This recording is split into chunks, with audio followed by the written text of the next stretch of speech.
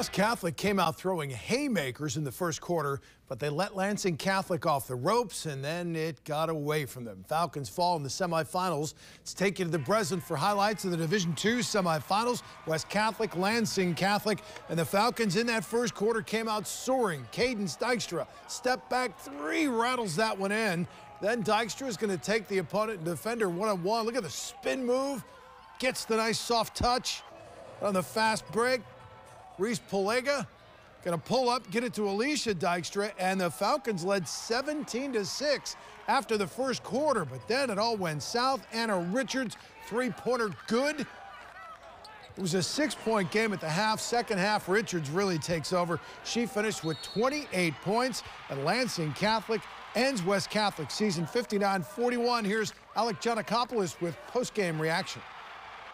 After a hot start, the Falcons only scored 3 points in the second quarter, which allowed Lansing Catholic to come back in the second half and end the Falcons' hopes of a state title. A disappointing end for a very talented group of seniors led by Caden Dykstra, who won't have a chance to play one more time here in East Lansing. This team was so close, and every team was just so close. I mean, I don't even know what to say, but besides, it was just amazing. I mean, being here twice with these amazing people, I mean, can't ask for anything better. They're friends, you know, that just really are sacrificing, you know, their time, you know, to play the sports of each other. And I think that's really cool when you come from a school less than 500 where you need that. You need those student athletes. And so it's really special. It's really unique, and you don't see it very often. And it makes me really proud of our kids because, like Grace had mentioned in the locker room, we're not just friends, but we're family, and it is genuine.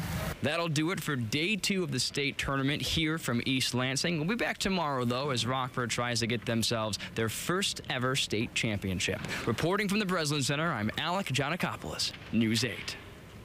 Thanks, Alec. He just mentioned Rockford in the finals. Let's show you how they got there. Took on Detroit Renaissance in the semis. Student body out in force. They got the day off of school. Here it's Alyssa Wypitch, the steal. Gets it to Anna Wypitch for the lay-in. Rockford was off and running in the half court. Grace Lyons, pretty pass to Sienna Wolf inside. No problem. And then Lyons, watch this spin move. She gets to the hoop. Rockford led by 13 at the half. They go on to win it 65-42. They'll play for the title tomorrow.